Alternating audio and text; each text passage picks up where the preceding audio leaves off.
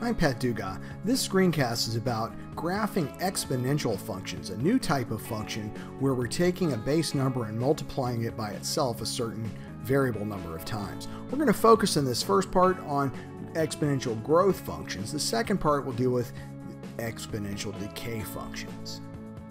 Let's start off with some terms here. An exponential function is a special kind of function where the base itself is constant and what's variable is actually the exponent. We have two basic kinds of exponential functions. Exponential growth is where the base is greater than 1. And this is a function that as x is increasing, the function is continuously going to increase. The rate of increase is going to depend on the magnitude of the base. Then we have exponential decay functions. Exponential decay functions occur where the base is between 0 and 1, not inclusive. And this is a function where it's going to continuously decrease as x increases. Now in both cases, whether it's growth or decay, there is a certain factor, and that's the value of the base. So that's called the growth factor or the decay factor in an exponential function. And the larger that number is, in the case of growth, the more rapidly the function is going to grow, and the smaller it is, the closer it is to 0, the more quickly it's going to decay. And finally, an important term, not just in exponential functions, but in general mathematically, is that of an asymptote. And in this case, we're talking about what are called horizontal asymptotes, which are, it's a value of output for which the function never actually reaches. It gets close, but doesn't reach. So let's look at parent function of exponential growth functions. So the parent function is f of x equals b to the x, where b is a value of the base greater than 1. It is continuous. That's a feature of exponential functions. It works for all values of x. And it is a one-to-one function because there's only one value for every one output. It's also always increasing in the case of growth. Its domain is the set of all real numbers. The base function, the parent function, b to the x, its range is all positive real numbers. Its asymptote actually is the line y equals 0, also known as the x-axis, because what happens is, this is what this base parent function looks like. It actually never reaches 0, because what happens, even if we raise it to a very large negative power, so if we have, let's just say we have like 3 to the minus 50. 3 to the minus 50 can be written as 1 over 3 to the 50. And that is a very, very small number, but it's not 0. And in fact, no matter how large in the negative direction this gets, it's still going to approach but never reach 0. So the asymptote, we would say, is the x-axis or the line y equals 0. It has an intercept along the y-axis of the point 0, 1. Let's look at graphing exponential functions as an example. So we have y equals 4 to the x.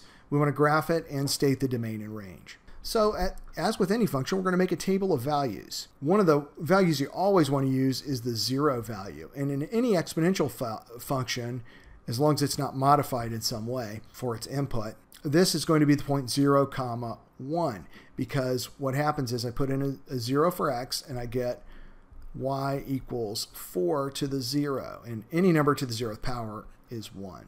And then we'll try some points on either side. Negative 2. Here we have y equals 4 to the negative 2 power, which is 1 over 4 squared, or 1 over 16. Here we have y equals 4 to the minus 1 power. That's equal to 1 over 4 to the 1, or just 1/4.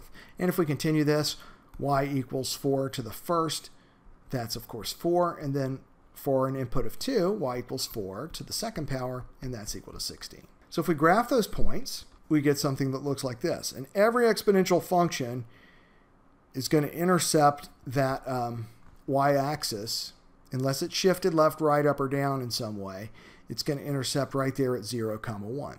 And so when we plot all those points, we get this nice exponential curve, and 16, of course, is off this graph. But we get a rapidly growing curve. And why is it rapidly growing? Well, it's because every time we multiply by 4 as x increases by 1. So each time the graph increases by a factor of 4, very rapidly growing. So let's look at the domain and range. Well, for all exponential functions, the domain is all real numbers. There's nothing in x that's going to cause problems here, all real numbers. Any value of x can be used.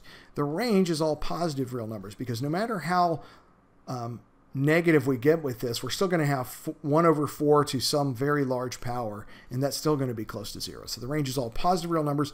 So, all real numbers for the domain and all positive real numbers y greater than 0 for the range. Let's look at transformations of exponential functions. When we graph them, this works very much like all the other transformations we've looked at. You'll notice there's the h and the k, and the h and the k are going to be responsible for the horizontal and vertical shift respectively. Let's look at the h for the horizontal translation. H is positive, in other words, and this has to be in the form x minus h, so if h is positive, then it's going to shift it to the right. If h is negative, it's going to shift the absolute value of h units to the left. And then the number that on the far right is going to shift it up and down vertically. If k is positive, it's going to shift it up. If k is negative, it's going to shift it down. The number that's before the exponential part, this a term, is going to be responsible for stretching the graph. If a is greater than 1, it's going to stretch the graph vertically. If a is between 0 and 1, it's going to actually compress it.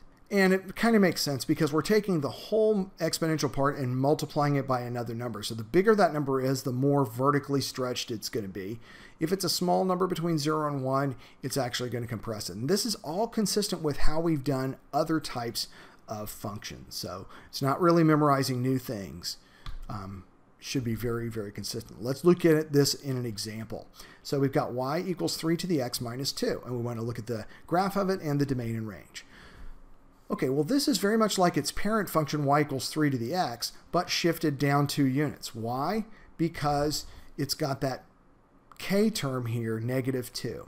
Okay, so we can plot some points here. If we put in a 0, we get 3 to the 0 minus 2, which is equal to 1 minus 2, which is equal to 1. And if we do a similar thing to all these other points, we will get their similar points. Now, it's again, all the points are shifted down by 2, you'll see here. So for example, I'll just do a couple of them, one in the negative and one on the positive side. Negative 3. So we've got 3 to the minus 3 minus 2. And that gives us approximately negative 1.963. On the positive side, when we have 3 for x, that gives us 3 to the 3 minus 2. And 3 to 3 is 27. 27 minus 2 is 25. So with this set of points, we can then make a graph. And this is what the graph looks like after we plot a few of these points. Now, the parent function 3 to the x would go through at 0, 1 like any other base exponential function. And then at 1, we would have 3, and so on. At negative 1, we would get 1/3. And so it would look something like this. So I didn't really draw it super well, but essentially the graph is shifted down by 2 units. You can see it shifted down 2 units here. You can see it shifted down 2 here, and the same thing here. So from the parent function 3 to the x minus 2 is just 3 to the x shifted down by 2. So that does make some modifications to the range, not the domain. Again, it's an exponential function, so the domain includes all real numbers, which is this symbol r. And that the range now, instead of being from y greater than 0, it's now y greater than negative 2, because negative 2 is the very smallest it can be. And in fact, it never is negative 2. So the range includes all y's greater than negative 2. Let's look at a different kind of shift. So we have y equals 2 to the x minus 1. So it is taking the parent function y equals 2 to the x and shifting it to the right by 1, because remember, it's in the form x minus h, so that means h is positive 1 to the right. And so what happens? We have, instead of 0, 1, we shift it to the right, and so we put in a 0 for x. We get 2 to the x minus 1. 2 to the 0 minus 1 becomes 2 to the minus 1, or 1 over 2. That's where the 1/2 comes in. We'll look at negative 3. That becomes 2 to the minus 3 minus 1, or 2 to the minus 4, 1 over 2 to the 4th. 2 to the 4th is 16, so that becomes 1 over 16, which is decimal-wise 0.065. On the positive side, when x equals 3, we get 2 to the 3 minus 1, 2 to the second, or 4. When we plot all those points, we get this graph. We have, actually also at 1, we get 2 to the 1 minus 1 or 2 to the 0. So instead, everything gets shifted over to the right by 1 unit. Okay, so from the parent function, if you were to look at the parent function, it would go through 0, 1, it would go through 1, 2, 2, 4. Okay, so the whole thing is shifted to the right. So let's look at its domain and range. Still, the domain is all real numbers. The range is the same, actually, as the original parent function. It's been shifted to the right by 1 unit, which does not change the range at all. It's still going to reach a minimum value at y, approaching y equals 0. Okay, so let's look at a more complex one that involves some shift in 2 directions. Y equals 4 to the x minus 2 power plus 3. So we're going to take the parent function 4 to the x, and we've got 2 transformations going on here. First of all, we've got a vertical shift up by 3 because k is positive 3. Second of all, we have a shift to the right by 2 because h, in the form x minus h is 2. Okay, so we take that parent function 4 to the x, we're going to shift it up 3 and right 2. And of course you can continue to plot points. So if I put in, let's say, a negative 2, I get 4 to the minus 4 plus 3. So that's equal to 1 over 4 to the 4th plus 3, which is a number just a little bit bigger than 3. Put in a 0, I get 4 to the 0 minus 2, or 4 to the minus 2, plus 3. So now I'm all the way up to 3 and 1/16. Very slow increase here, but it will eventually start increasing rapidly. If I put in a 1, I get 4 to the 1 minus 2, or 4 to the minus 1 plus 3. If I put in a 2, I get 4 to the 0 plus 3. And finally, that's starting to make a difference. That's actually 1 plus 3 equals 4. And then 3, I get 4 to the 3 minus 2, or 4 to the 1 plus 3. That's equal to 4 plus 3, or 7. Rapid increase of the function. So that's what it looks like. If we looked at the original parent function, we would see that it shifted both up and to the right from the parent function of 4 to the x. This concludes the screencast on graphing exponential growth functions. In the next section, we'll look at exponential decay functions.